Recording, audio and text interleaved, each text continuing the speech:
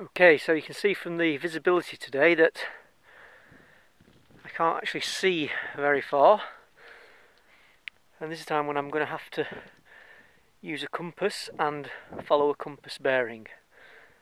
So how do I do that?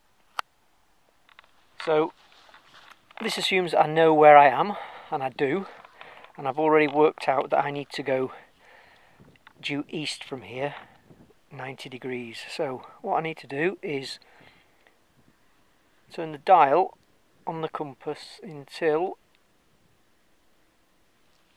east, or 90 degrees, lines up here with this direction of travel arrow. Once I've done that, I need to turn my whole body around until the red needle points to N on the dial. Alright, I must have the compass flat to do this. So, red needle pointing to N, so east is anywhere along that line, that direction. So, it's somewhere over there.